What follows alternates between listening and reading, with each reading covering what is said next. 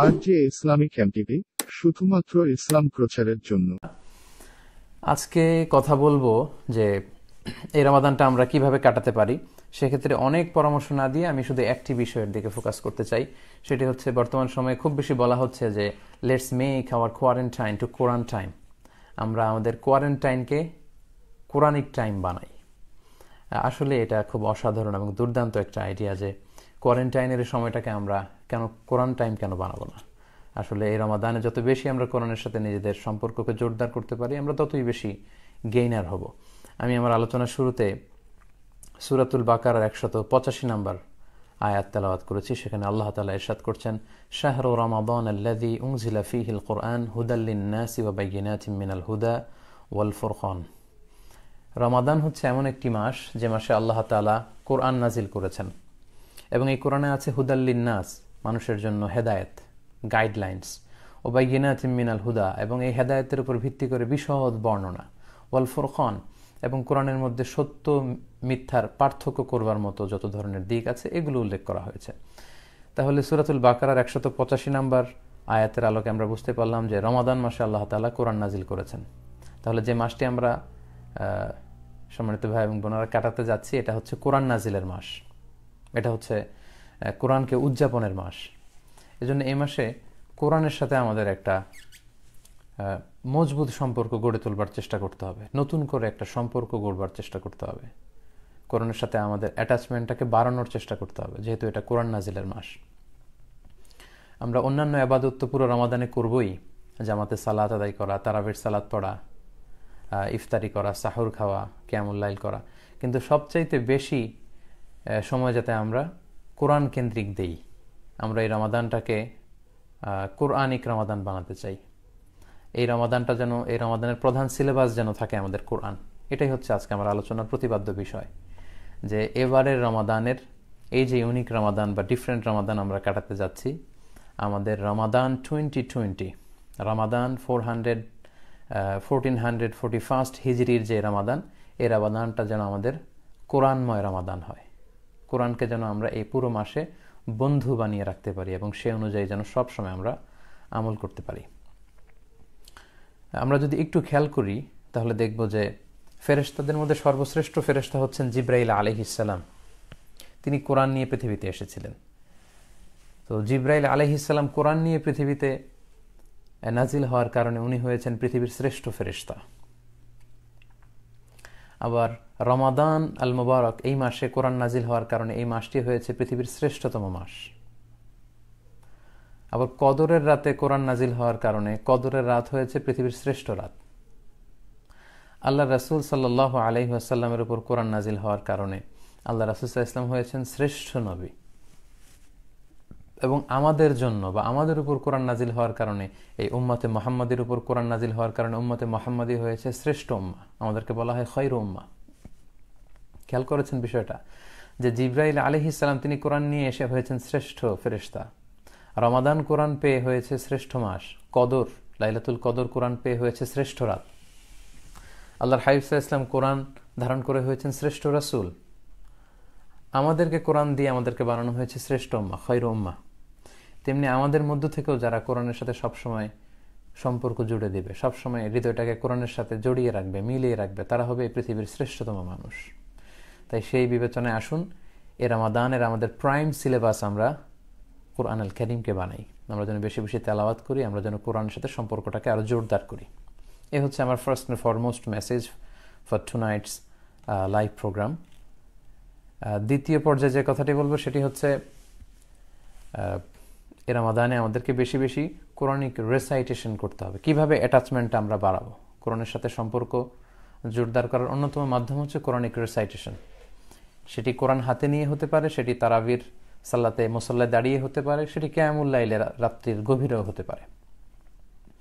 তো এই ক্ষেত্রে আমাদের বাংলাদেশে যেটা হয়, খতম তোলার জন্য খুব বেশি অনেকে উঠে পড়ে লাগেন যে কে কয় খতম, এমনটা আমরা দেখেছি যে অনেকে 5 খতম বা 6 খতম দিয়ে অন্যকে ফোন করে বলে যে আমি তো 6টা দিলাম, মানে আমি তো 6টা খতম দিলাম, আপনি কয়টা দিলেন? তো উনি আবার বলে যে আমি তো আসলে দিতে পারি নাই, অসুস্থ ছিলাম, আমি 3টা দিয়েছি, গত বছর 5টা দিয়েছিলাম, এবছর এত বেশি দিতে পারিনি, 3টা দিয়েছি। এই যে খতম দেওয়ার একটা ট্রেডিশন, মানে 5 খতম, 7 খতম, 10 খতম, এবং সেটা আবার অন্যের সাথে শেয়ার করা বা অনেকটা শো অফের মতো করা, এটা কিন্তু আসলে মূল দাবি বা উদ্দেশ্য ছিল না কোরআন নাজিলের। এজন্য খতম ওঠানোর জন্য উঠে পড়ে না লেগে আমাদের বিশুদ্ধ তেলাওয়াত নিশ্চিত করা উচিত।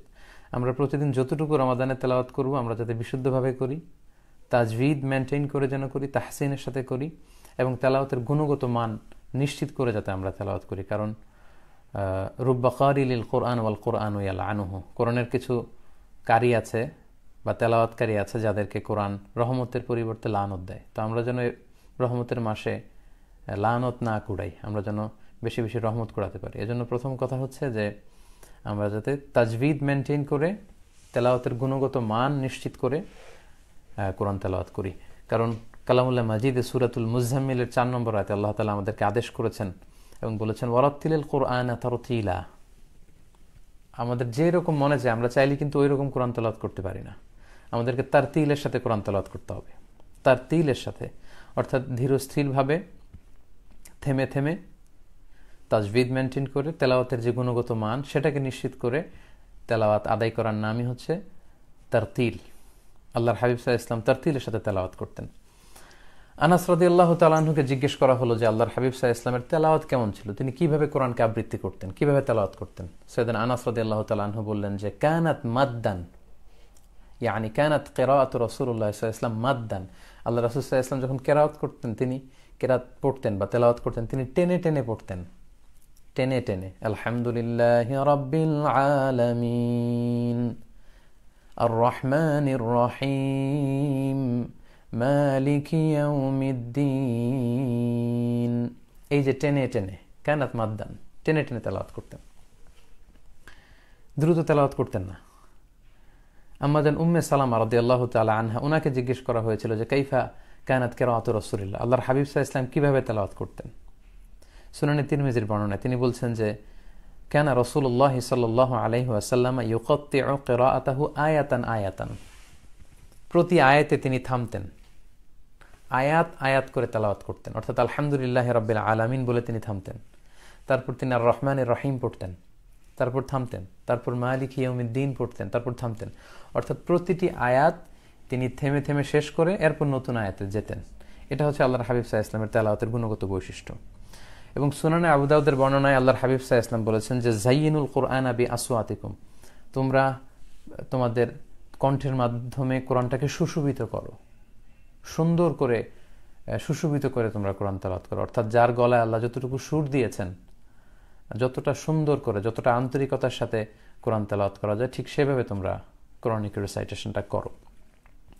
এবং সহিহ বুখারীর এক বর্ণনায় এসেছে যে আল্লাহর হাবিব সাল্লাল্লাহু আলাইহি ওয়াসাল্লাম বলেছেন লাইসা মিন্না মান লাম ইয়াতাগান্না বিল কোরআন, যে গুনগুনিয়ে সুর করে সুন্দর করে কোরআন পড়ে না সে আমার দলভুক্ত নয়।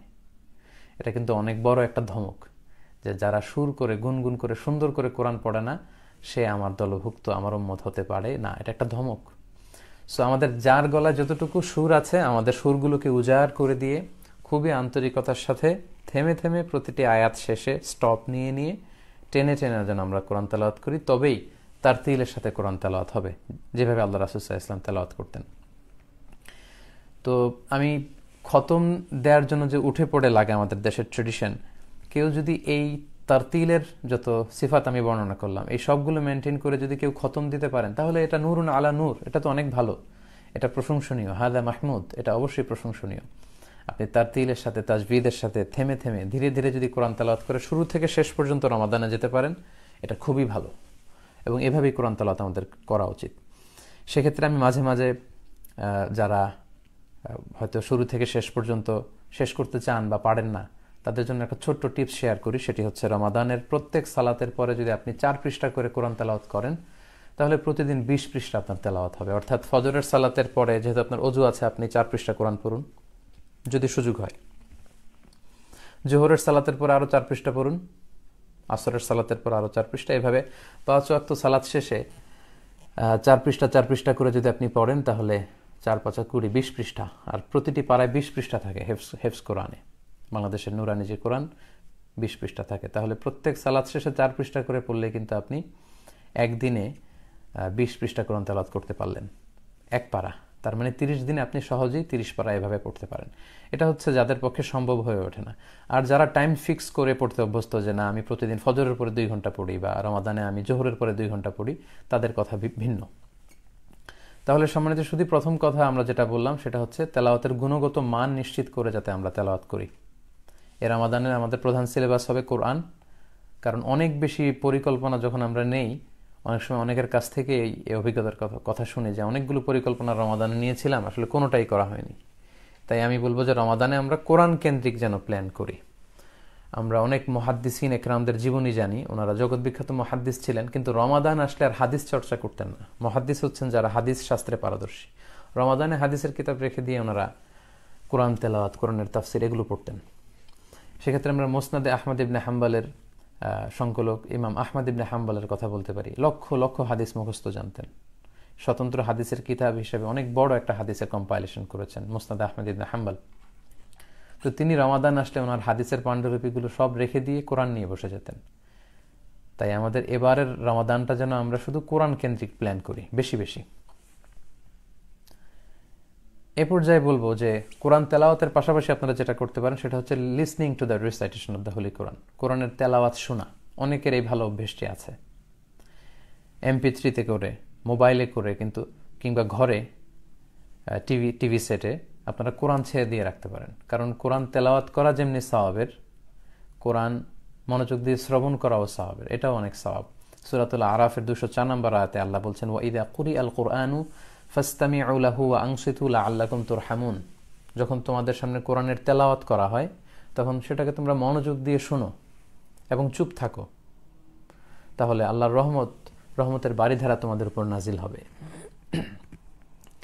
তাই রমাদানে তেলাওয়াতের পাশাপাশি আমরা কোরআন তেলাওয়াত শুনতে পারি।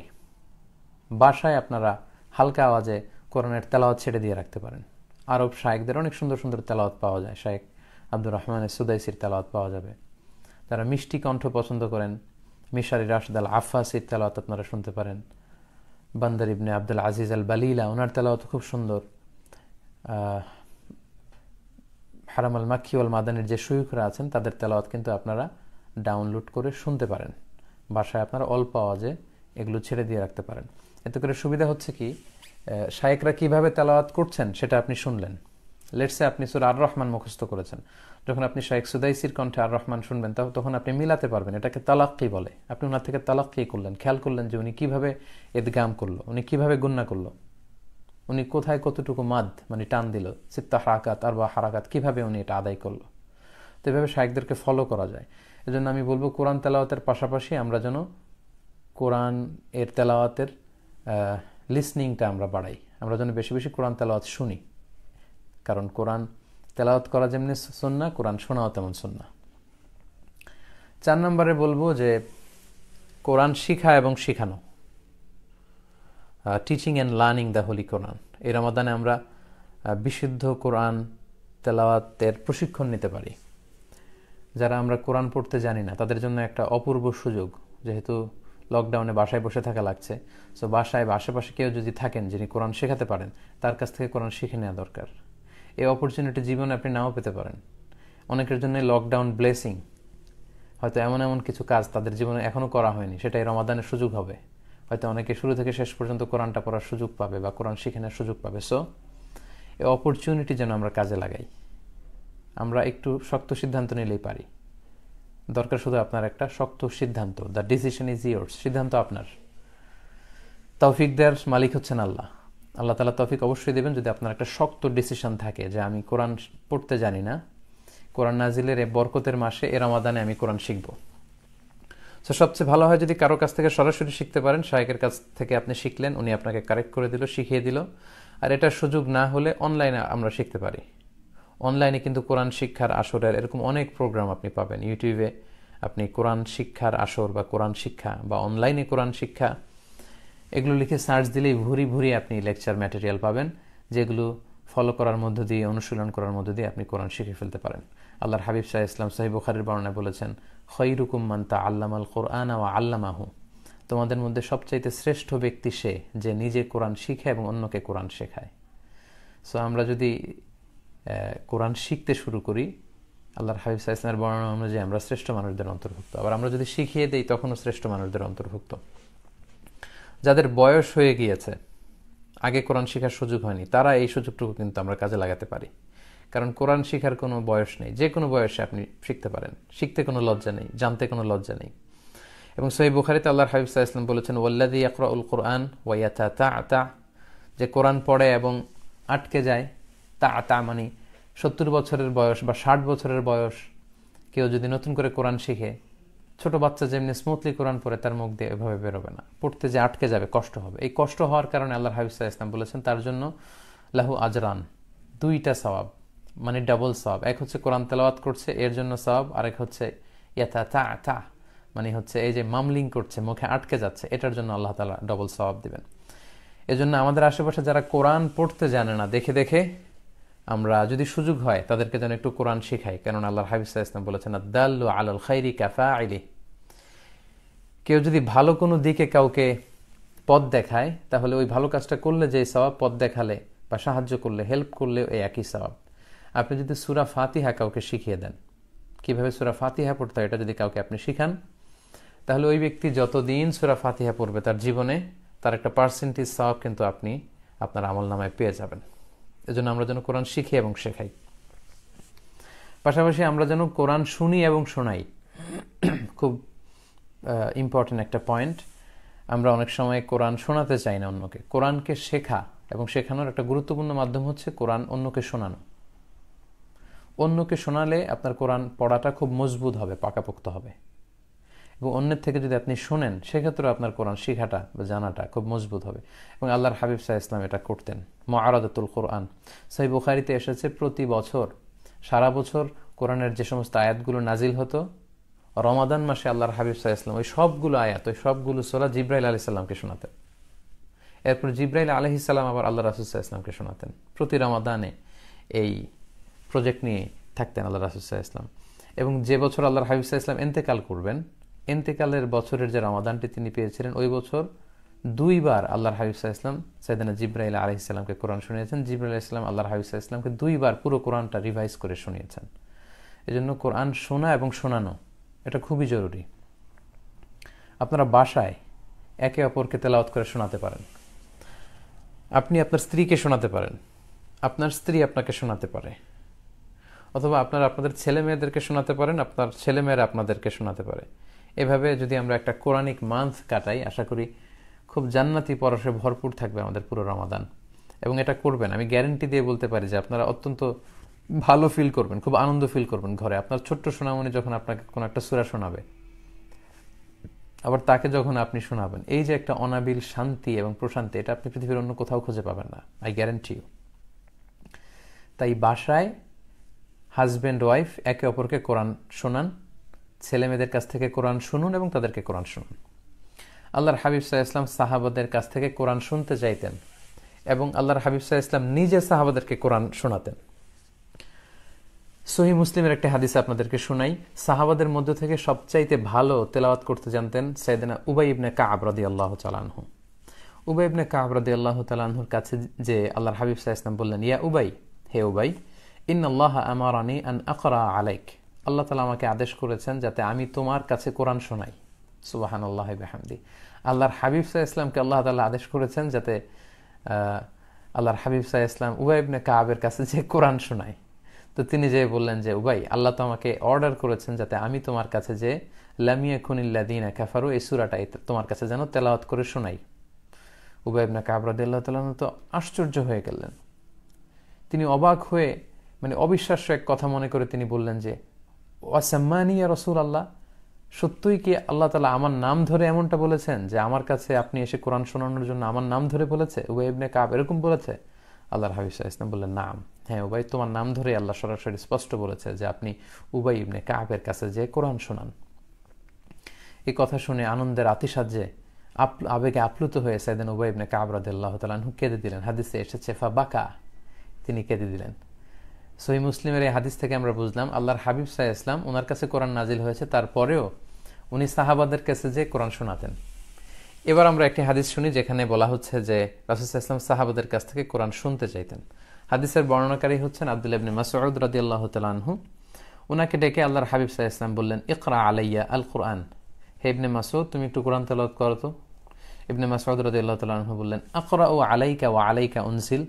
হে আল্লাহর রাসূল, আমি আপনার সামনে কোরআন পড়ব, আপনার উপর তো কোরআন নাজিল হয়, যে নবীর উপর কোরআন নাজিল হয় তার সামনে দাঁড়িয়ে আমি কোরআন পড়ব? আল্লাহর হাবিব সাল্লাল্লাহু আলাইহি ওয়াসাল্লাম তখন বললেন, ইন্নী উহিব্বু আন আসমাআহু মিন গায়রি। হে ইবনে মাসউদ, আমি যেমনি কোরআন তেলাওয়াত করে তোমাদের শোনাতে পছন্দ করি, আমি আবার তোমাদের কাছ থেকে শুনতেও পছন্দ করি। সম্মানিত দিনী ভাই এবং বোনেরা, একটু খেয়াল করলে বুঝবেন, এই দুটি হাদিস থেকে আমরা জানতে পারলাম যে আল্লাহর হাবিব সাল্লাল্লাহু আলাইহি সাল্লাম সাহাবাদের কাছে বসে বসে কোরআন শোনাতেন এবং সাহাবাদের কাছ থেকে তিনি কোরআন শুনতেন। তাই কোরআন শোনা এবং শোনানো এটা সুন্নাহ। এবং কোরআন শোনালে যেভাবে আপনার পড়াটা বা হেফজটা মজবুত হবে, আপনি একা একা পড়লে কিন্তু আপনার পড়াটা এত পাকাপোক্ত এবং মজবুত হবে না। তাই ঘরে এটা চালু করুন। এই রমাদানে যেন আমরা একে অপরকে কোরআন শোনাই। 5 নম্বর কথা হচ্ছে মেমোরাইজেশন। এই রমাদানের এই অফুরন্ত সুযোগে, লকডাউনে ঘরে বসে আমরা যেন কোরআন মুখস্থ করি। আমাদের অনেকের একটা ভুল ধারণা আছে, আমরা অনেকে মনে করি যারা হাফেজ বা যারা তাহফিজ সেন্টারে পড়ছে তারাই শুধু কোরআন মুখস্থ করবে, আমরা করব না। এটা একেবারে একটা ভুল ধারণা। আসলে কোরআন হেফজ করা, মুখস্থ করা এটা পুরো উম্মার দায়িত্ব। It's a responsibility for the entire উম্মাহ, পুরো উম্মার দায়িত্ব এটা। যারা তাহফিজ সেন্টারে পড়ছে ফুল টাইম, হ্যাঁ, তারা হয়তো 30 পারা মুখস্থ করছে, আমার অন্তত 10 পারা বা 5 পারা বা 3 পারা করা উচিত, বা সিলেক্টেড সূরা অব দ্য কোরআন, কোরআনের সিলেক্টেড সূরাগুলো মুখস্থ করা উচিত। তাই রমাদানের এই বিশেষ বরকতময় মুহূর্তে কোরআনের বিশেষ কিছু অংশ কিংবা বিশেষ কিছু সূরা মুখস্থ করার পরিকল্পনা যেন আজকে রাত থেকে আমরা করি। আর একদিন মাত্র আমাদের হাতে আছে, এখন থেকেই যেন আমরা আমাদের প্ল্যান প্রোগ্রাম সব সেরে ফেলি। বিশেষ করে আমাদের ছোট্ট সোনামণিদেরকে জুজ আম্মা অর্থাৎ কোরআনের শেষতম পারার যে সূরাগুলো আছে, এই সূরাগুলোর মধ্যে থেকে ছোট্ট ছোট্ট সূরাগুলো কিন্তু আমরা এই রমাদানে মুখস্থ করাতে পারি। বিশেষ করে 3-4 বছর যে বাচ্চাদের বয়স বা 5 বছর, যাদের মুখে সবেমাত্র বোল ফুটেছে, এখন একটু একটু করে কথা বলতে পারে, তাদেরকে আমরা সূরাতুল ফিল থেকে শুরু করে সূরা নাস অর্থাৎ আলাম তারা থেকে কুল আউযু বিরাব্বিন নাস, এই 10টি সূরা কিন্তু আমরা হাসির ছলে কথা বলতে বলতে গল্প করে করে কিন্তু আমরা শিখিয়ে ফেলতে পারি। 7-8 বছর 9 বছরে যে সমস্ত বাচ্চারা পা দিয়েছে, তাদেরকে আরেকটু বড় সূরা, সূরা জিলজাল, সূরা তিন, সূরা দোহা, আমরা এগুলো মুখস্থ করাতে পারি। যারা আরেকটু বড় আমাদের ছেলেমেয়েদের মধ্যে থেকে এবং যারা এই ছোট ছোট সূরাগুলো পারে, তাদেরকে কিন্তু আমরা কোরআনের শেষ পারা অর্থাৎ জুজ আম্মা পুরোটাই এই রমাদানে মুখস্থ করার জন্য উৎসাহিত করতে পারি। এবং আমার ছেলে মেয়ে যদি কিছু সূরা মুখস্থ করে, ছেলেমেয়েরা আমাকে সেগুলো শোনাতে পারে, আমি তাদেরকে শোনাতে পারি। এবং এই রমাদানে আমরা একটা প্ল্যান নিতে পারি যে 5টি নতুন সূরা আমরা এই রমাদানে মুখস্থ করব। সেটি ফ্যামিলি মেম্বারদের সবার মাঝে এই ঘোষণা দিয়ে রমাদানের শেষের দিকে কিন্তু আমরা একে অপরের কাছ থেকে সূরাগুলো শুনতে পারি। তাই সম্মানিত দিনী ভাই এবং বোনেরা, আমি আপনাদের সবাইকে বিনীত অনুরোধ করব, আসুন আমরা রমাদান আসার আগেই এই প্ল্যানটুকু করি যে আমরা এই রমাদানে এই সূরাগুলো পড়ব বা কোরআনের এই বিশেষ অংশগুলো মুখস্থ করব।